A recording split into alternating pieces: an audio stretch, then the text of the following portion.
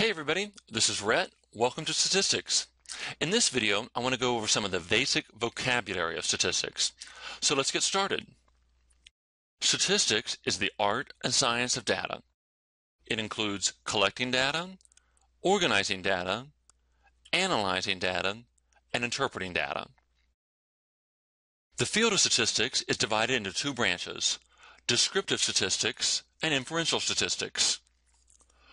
Descriptive statistics refers to methods for summarizing and organizing the information in a data set, while inferential statistics consist of methods for estimating and drawing conclusions about a large group based on the information in a smaller, hopefully representative group.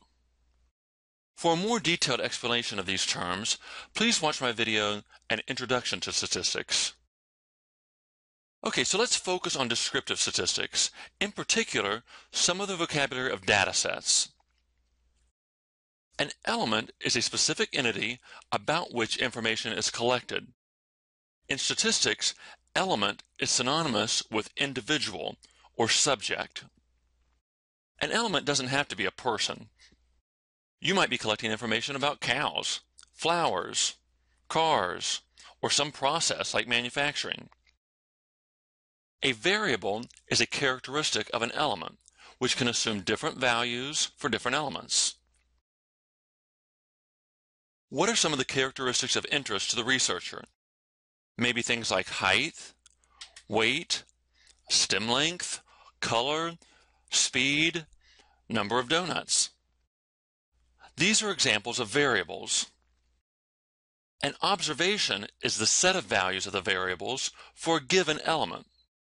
Since an observation is a set, we'll use set notation and list the variable values separated by commas inside brackets. If you were interested in gender, height, weight, hair color, and eye color, then an observation might look like this: male, 6'6", 205, blonde, blue. A spreadsheet is a computer application for organization and analysis of data. Microsoft Excel is probably the most widely used, and that's what I'll be using in this series of videos.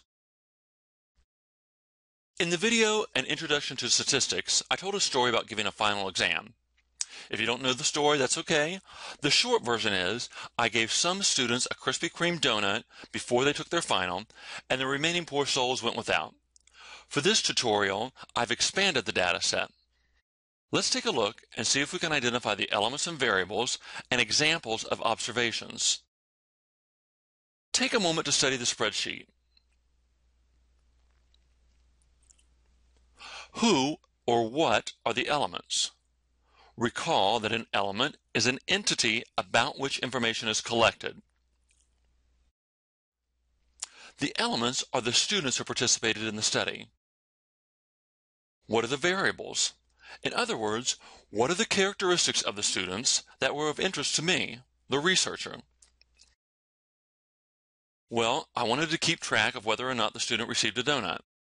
I also wanted to know how many questions were answered correctly on the final exam. That allowed me to calculate the number of final exam points earned by each student. I also collected data on height and weight. The age and gender of each student was also recorded. The participants were asked to classify their fitness level. And finally, there were two sections participating in the experiment, and each student's section number was noted. So these are the variables, the characteristics of the elements that are of interest to the researcher. Now, let's look at some examples of observations. Recall that an observation is a set of values of the variables for a given element. The observation for John is the set 1, 28, 140, 184, 74, 22, 1, high, and 203. Here's an observation for Mackenzie, and another for Amber. Variables are classified as qualitative or quantitative. A qualitative variable is a variable that categorizes the elements. and is sometimes referred to as a categorical variable. A quantitative variable is a variable that takes numeric values and upon which arithmetical operations may be meaningfully performed. All quantitative variables will have numeric values, but just because a variable has numeric values does not guarantee that it's quantitative. To be sure, you can use my go-to arithmetical operation, an average.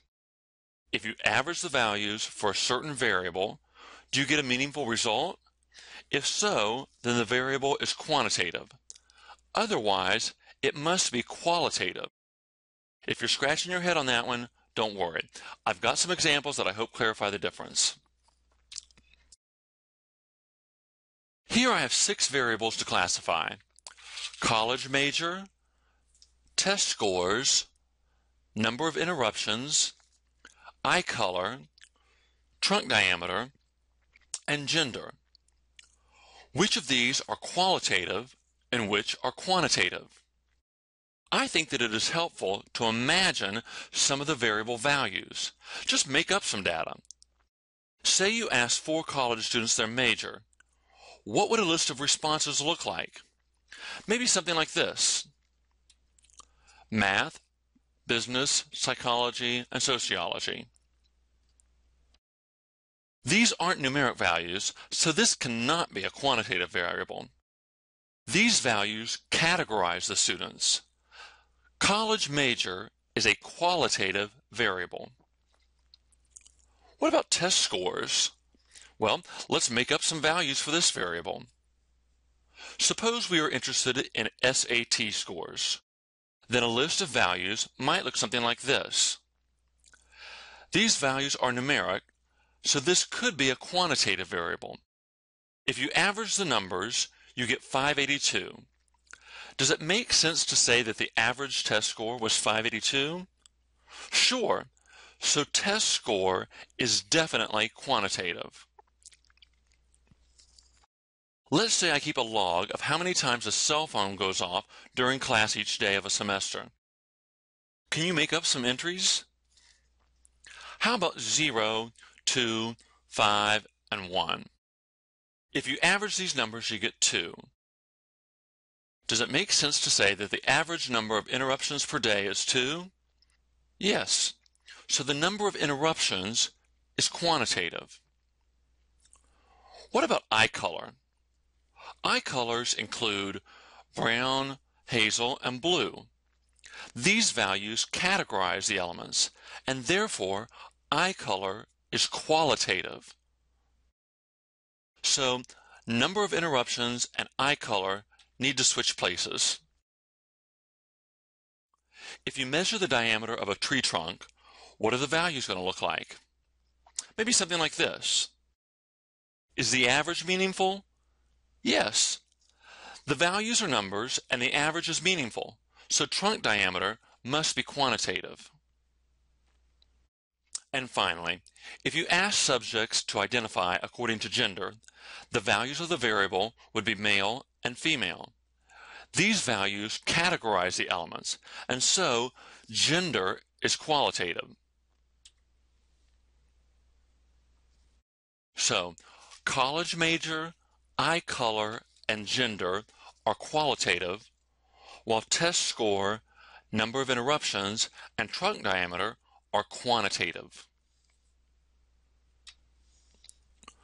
Quantitative variables can further be classified as discrete or continuous. A discrete variable can take either a finite or countable number of values. Each value can be graphed as a separate point on a number line, with space between each point. A continuous variable can take infinitely many values, forming an interval on the number line, with no space between the points. If you can count to get the value of a quantitative variable, then it is discrete. If you must measure to get the value of a quantitative variable, then it is continuous. Let's look at some examples of both.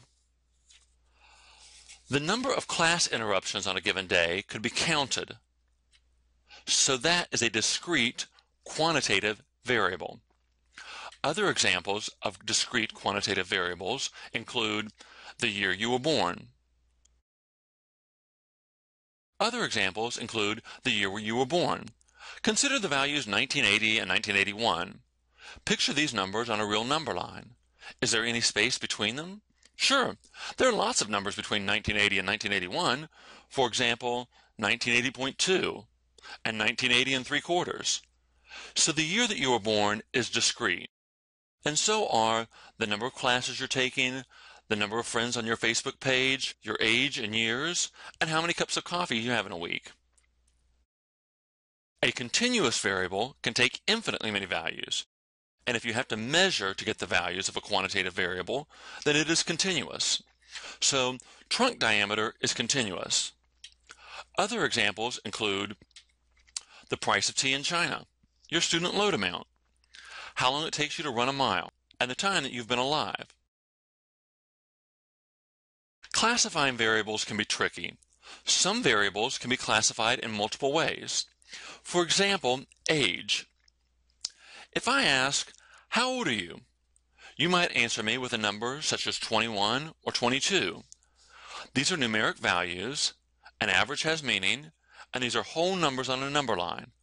So age must be a discrete quantitative variable, right?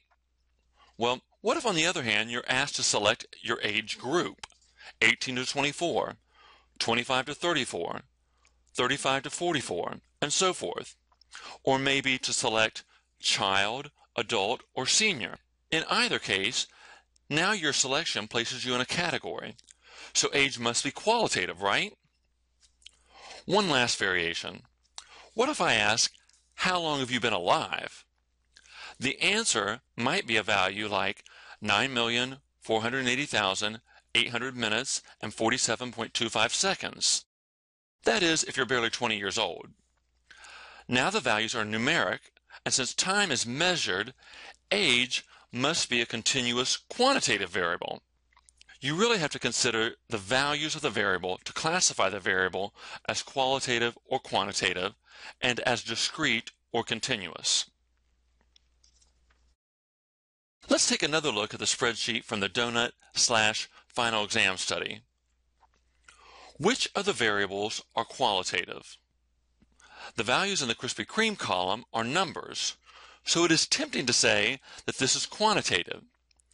But if you average the values, is it meaningful? Does it make sense to say the average of whether a student received a donut or not is 1.4? No, that doesn't make any sense. Recall that this is a yes or no question, and that a 1 indicates yes. That means that the Krispy Kreme variable is qualitative. What about correct answers? Well, the values are numeric, and an average is meaningful, and you can count to get the number of correct answers. So, correct answers is a discrete quantitative variable. So is final exam points. On the other hand, height and weight are measured, and these are examples of continuous quantitative variables. Here, age is recorded in years and is a discrete quantitative variable. We've already discussed that gender is qualitative. The values in the fitness exercise column are not numeric. They are categories: low, moderate, and high. This must be a qualitative variable. And finally, section number is also qualitative. Even though the values are numbers, 203 and 205, it would not make sense to report that the average section was 204.2. So that should get us started with descriptive statistics.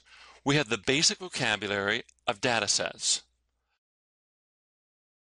Thank you for watching and have a great day. Until next time, stay real and be rational.